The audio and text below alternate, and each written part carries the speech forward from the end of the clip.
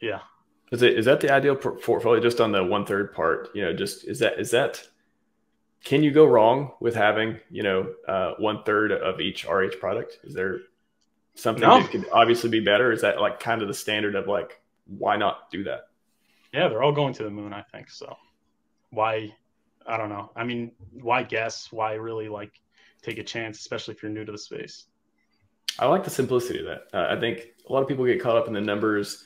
They try to do all these calculations when we really don't have all the data. This stuff hasn't even launched yet. It's very hard to make predictions and projections and stuff like that without having the thing launched and having some time to look at the past history and stuff other than hex.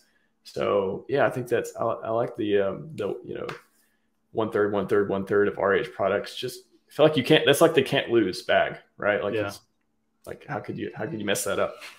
Yeah, that's what Richard said. So it wasn't my, There you go. The voice of our Lord and Savior, yeah, no. Richard Hart.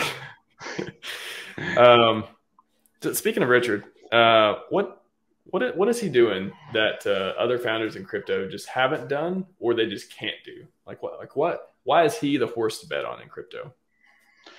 I mean, he is a force of nature. I mean, he's not a regular person. Like, I think there's more to him than just his intellect. I think a lot of people are very smart, but I mean, you see the way the community really will die by him, so to speak. I guess you could say part of it is because of the game theory of hex, where you're here and you're not leaving, and I think part of it is just kind of, I guess, a cult of personality kind of thing.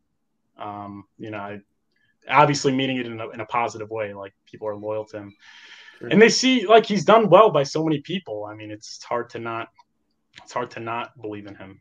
He's got a proven track record, and there's no ulterior motive. I mean, it's all on the table. He wants to make you rich. I mean, does any other founder say that? Like, I'm here to make people rich, and he's done it, and he hasn't sold.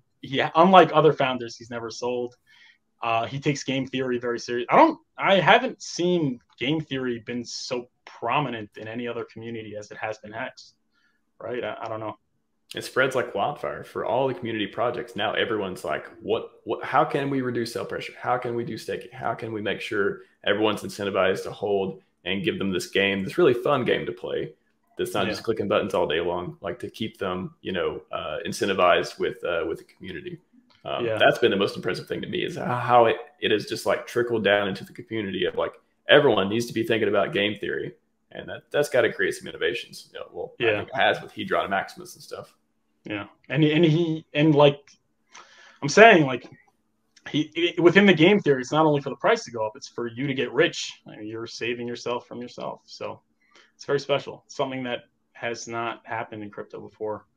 Most people that get in don't make a lot of money. They sell too early, too late.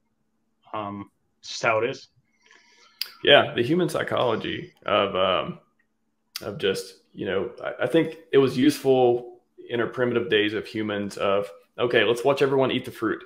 If no one dies, that's good. Okay, now we can eat the fruit.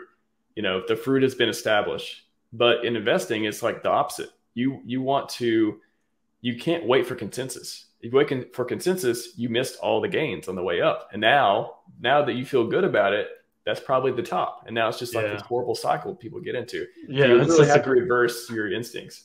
That's a great way of putting it. That's why you got to leave it to code. It's the only way to do it, especially if you're not rich. If you're rich, that's why the rich keep on getting richer. They don't have to.